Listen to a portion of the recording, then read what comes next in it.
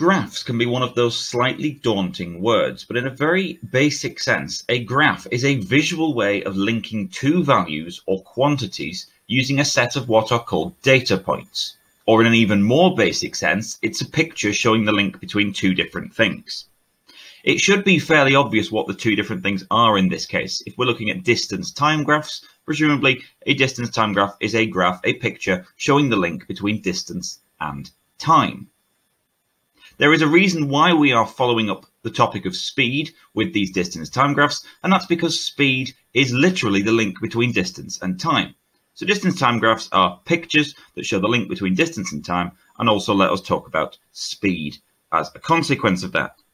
Now, there's actually quite a lot that you need to know about graphs. The majority of this is going to come much later in the course, though.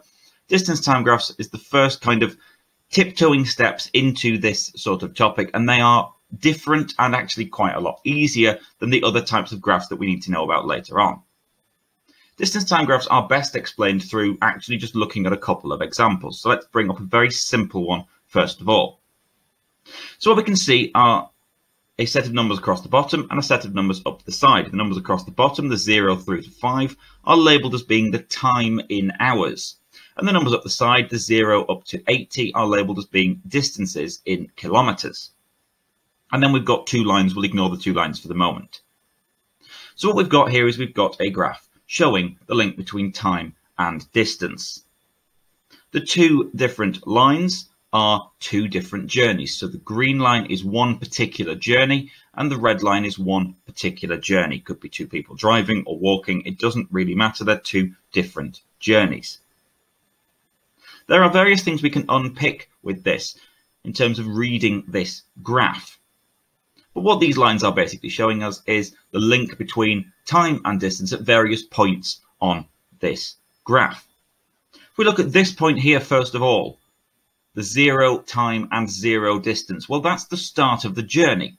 That sort of makes sense because at no time having passed, we haven't gone anywhere. So 0 time and 0 distance. No time has been covered, no distance has been covered. Let's look a little bit closer though. Let's just focus on the green journey for the moment. We'll ignore the red one, just stick with the green one for the minute. After 1 hour has passed on the green journey, we are at a distance of 20 kilometres. So after 1 hour, we have covered 20 kilometres. We skip ahead to the next hour and we skip ahead to 2 hours and we draw a line up to that graph line, the green line. Then we can go across to a distance of 40 kilometres. So after 2 hours, we have covered a total distance of 40 kilometres. So after 1 hour, we've covered 20, and after 2 hours, we've covered 40. Now, think about what's happening there. If we have covered 20 kilometres after 1 hour, and then another hour passes and we've covered another 20 kilometres, that means we must be maintaining a constant speed.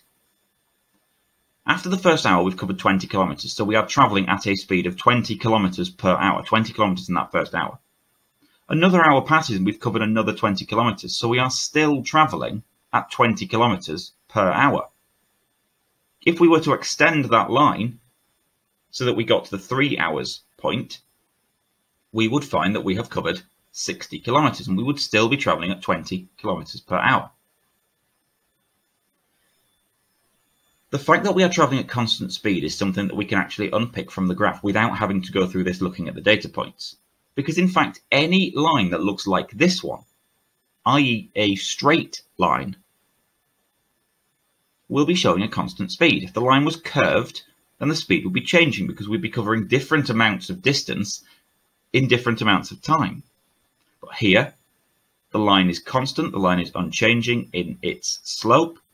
It is a straight line, and a straight line will show us that we are travelling at constant speed. And in fact, that is such an important part of these distance time graphs, we're going to make it the first of our things to note. And the first of our things to note is that a straight line in any direction means a constant, unchanging speed. But there is more that we can unpick from these graphs. So let's have a look at the same graph again. And this time, let's consider both journeys, the green and the red. Let's have a look at a distance of 20 kilometers and see where we're at. Now, if we look at the green journey first, the green journey, we have covered 20 kilometers after 1 hour, as we already said that. So we've reached 20 kilometers after 1 hour. Whereas if we look at the red journey now, which is a separate person, a separate journey, it takes us 2 hours to cover the 20 kilometers. That's more time. Now, if it takes more time to cover the same distance, that means we must be traveling slower with the red journey. To cover the same distance, it takes twice as long. So that means that the green journey has a faster speed because we reach the same distance in a shorter time. Looking at the two lines then, we should be able to unpick a property of the lines that's suggestive of that. Any time where we are covering the same distance in less time will mean that the line is steeper because we're taking less time to cover the same distance. The green line is steeper than the red line. The green line has a faster speed. So this can be the second of our key things to note. That the steeper the line, the faster the speed.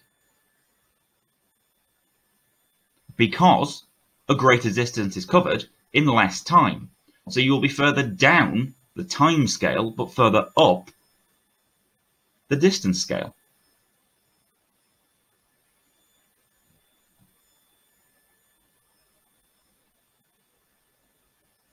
Let's have a look at another graph, because there's one more key point that we can pull out. So here's a different journey. This is a bit more complicated. The previous two journeys were quite simple, whereas this one is a little bit more complicated, and there are different stages. But we can still break it down in the same way.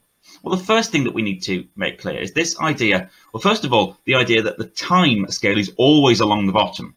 It's the same for this one and the previous one. The time scale is always along the bottom and the distance scale is always up the side. And the distance scale, distance is often used as a shorthand. What we actually generally mean when we're talking about distance is distance from the start point, or from home, if you like. So when we're at 0, we have gone nowhere. We're at 2 on the distance scale, that's 2 away from the start point. 4, 4 away from the start point. 6, 6 away from the start point, and so on. So we're always doing it in relation to a start point, how far away from a start point we are. If we were to look at, say, A to B, that's a particular leg of the journey, a particular part of the journey. A to B, for example, after 5 hours, because that's where we are on the hours scale at B, we have covered a distance of 3 kilometers. And we can track each leg of the journey. B to C is another leg of the journey, C to D is another leg, D to E is another leg, and E to F is another leg. Look at the part of the journey from A to D, that overall bit. After 12 hours, we are at point D. So we start at A, 0 time, 0 distance. At D, after 12 hours, we have covered 12 kilometers from the start point. So all of that is us traveling away from the start point. But you might notice that this time, E to F, if we were to skip ahead to E to F, well, this line slopes down. The question then is, why does it slope down? Is there something weird going on? Is it something about traveling backwards or something? Well, sort of. Actually, the downward sloping line isn't that much of a reach from what we've already got. If we just look at that E to F bit, we are starting at a distance of 12 kilometers away from home, and then we finish when we're at 20 hours at a distance of 0 from home. So actually, all that downward sloping line is us traveling back to the start point. We've reached the furthest point, and we are traveling back to the start point. If we were to think about the total distance covered then, well, we go 12 kilometers away from the start point, from A to D, and then we come 12 kilometers back between E and F. So the total distance covered, 12 kilometers away, 12 kilometers back, the total distance covered would be 24 kilometers, and that's important to note. There's another thing we can pick out here, because there's something else weird going on with these particular parts of the journey, and that's these bits here. these horizontal lines between B and C and between D and E. What's happening here? Because we should be able to work out what's going on with these horizontal lines and why they're horizontal. Well, think about what's changing and think about what's not changing. Between B and C and D and E, time is changing. Time progresses because time always marches on, onwards and onwards, ever onwards, always marching forward, constant and unchanging. But what's not changing? At B, we are at a distance of 3 kilometers. At C, we are still at a distance of 3 kilometers. Time has passed, but distance has not changed. At D, we are at a distance of 12 kilometers. At E, we are still at a distance of 12 kilometers. Time has passed, but distance has not changed. In both cases, time changes, but distance doesn't. And if time changes, but distance doesn't, what's happening? Put a real world context on it. Apply some logic to it. All it means is we're not moving. Perhaps we've stopped for a rest, toilet break, a picnic, stuck in traffic. Could be anything, but we're not moving. And this is the third of our key things to note.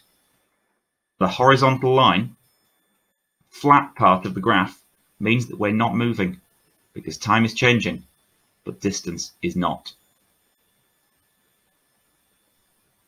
These three things will help us unlock any question on distance time graphs.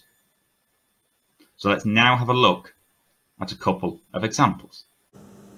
Rebecca went on a bike ride. This graph shows Rebecca's distance from home on her bike ride. So then we've got a classic distance time graph. We've got time in minutes across the bottom and we've got distance from home in kilometres up the side. Part A asks us how far had Rebecca travelled after 30 minutes. So what we need to do is we need to find 30 minutes on the distance scale. So I'm going to grab a pencil and a ruler and I'm going to draw a line up from the 30 minutes up to the graph. As soon as I've hit that line on the graph, I've hit that line on the graph here, and I'm going to now go across from there to the distance scale, and I'm going to notice that that takes me nicely to 6 kilometres. Part B, after 60 minutes, Rebecca stopped for a rest. For how many minutes did she rest? Well, she starts resting after 60 minutes here, and she finishes resting here. We know this is the part of the bike ride that she rests. Time changes, distance does not, and a horizontal line means we've stopped. How many minutes did she rest? Well, we need to work out what the scale is doing. Well, if we go 1, 2, 3 jumps up to 30, and then another 3 up to 60, and another 3 up to 90, and another 3 up to 120, that means each box must be 10 minutes passing.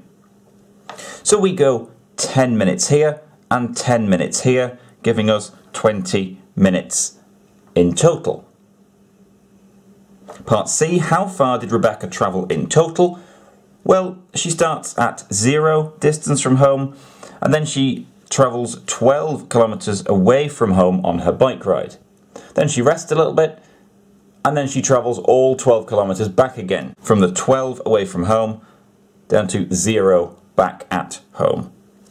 Which means she travels a total distance of 12 kilometres away plus 12 kilometres back is 24 kilometres in total. Dawn drove from London to Birmingham. She made one stop at a service station. Here is part of Dawn's travel graph. So again, we've got time across the bottom, but this time they are shown as times of the day rather than times in hours or minutes, say. And up the side we've got distance from London given in miles this time. Part A asks us for how many minutes did Dawn stop at the service station. So we need to work out which part of the graph is the stopping, and we think back and we think, right, horizontal line means that we are stopping. Time is changing, distance is not. We're looking for the horizontal line. The horizontal line starts here and finishes here. So we need to work out how many minutes each square of the graph is showing us. Well, we go 1, 2, 3 jumps to cover an hour, 1, 2, 3 jumps to cover an hour, and so on. If each hour is covered in 3 jumps, that means that each square must be a third of an hour, i.e. 20 minutes. So we cover 20 minutes to get from 11:20 to 11:40, and then another 20 minutes to cover up to 12 o'clock, giving us 40 minutes in total, because each square covers 20 minutes. Part B, what was Dawn's average speed between London and the service station? Well, all this question is saying is, look at the part of the journey that is just from London until we get to the service station. What speed were we travelling at for that bit of the journey? She starts here and she hits the service station here. So these parts of the graph. She starts here in London and she hits the service station here. So this part of the graph, this first slope, is the bit that we are looking at. The distance covered in that section is 60 miles. The distance covered is 60 miles.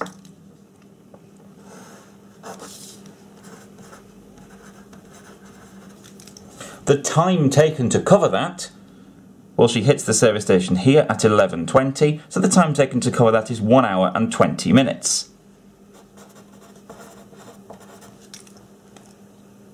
We need to work out then the average speed in miles per hour. And this is where things start to get a little bit tricky, because there's some weird numbers going on here. We're working out speed, so we could set ourselves up a table. So we could go for speed and journey. And we've got distance, and we've got time. And we know that the time for the speed is always going to be 1. We can fill in the rest of that table though with what we already know from the question. So we know that the journey is 60 miles worth, and we know that the time taken for the journey is 1 hour and 20 minutes. Now that's quite tricky to fit in because we're dealing in hours. We want to be dealing in hours for the time and miles for the distance. So how are we going to write 1 hour 20 in just hours? Well, 20 minutes is 1/3 of an hour. 3 20 minutes make up an hour, so 20 minutes must be 1/3 of an hour. So we have got 1 hour and 1/3 of an hour, i.e. 1 1/3 hours. We could write that if we wanted, or we could write it as a decimal, because that might be easier to put into our calculator. 1/3 could be written as 0.333333, so 1 1/3 will be 1.333 ... or 1.3 recurring with the dot above the 3 if you prefer. We would probably grab our calculator for this question because it's a little bit tricky to do with that decimal otherwise. We turn the bottom line into a ratio, we turn the top line into a ratio, and we are missing something from that ratio on the top line. We start with the complete one, that's the 60 to 1.333 ... We're going to be dividing by 1.333 ... We're going to be dividing by that 1 and 1/3. So we're going to go on our calculator, 60 divided by 1.333, and that's going to come out, if we turn that into a decimal, as 45.011, the assumption being then that the numbers would be nice in this question and it would come out as 45 miles per hour. There is one final way we could look at that question, and that would be to say, well, yes, we need the speed given to us in miles per hour, but maybe we could work in minutes throughout. So that rather than work in time as hours, work in time as minutes, which means we'll need to change this, because this works on the assumption that we are looking at 1 hour. But maybe instead we could look at 60 minutes rather than looking at 1 hour. And then when we put the journey time in, 1 hour and 20 minutes we could put in as 80 minutes. Why is this helpful? Because when we turn these into our ratios and we've got the blank here, maybe we can't get directly from 80 minutes to 60 minutes, but we could go via something else. We could always say scale down to, for example, 20 minutes. How do we get from 80 down to 20? We divide by 4. So we could do the same here. Divide by 4. 80 divided by 4 gives us 20 minutes. And 60 divided by 4 will give us 15 miles covered. But then surely we could just scale up again to get from 20 minutes to 60 minutes. How do we get from 20 to 60? We times by 3. Times by 3 here. 15 miles times by 3 is 45 miles. 45 miles in 60 minutes gives us 45 miles per hour. Because the 60 minutes we can then change back to 1 hour. Part C. Birmingham is 120 miles from London. Dawn arrived in Birmingham at 1400. Complete the graph.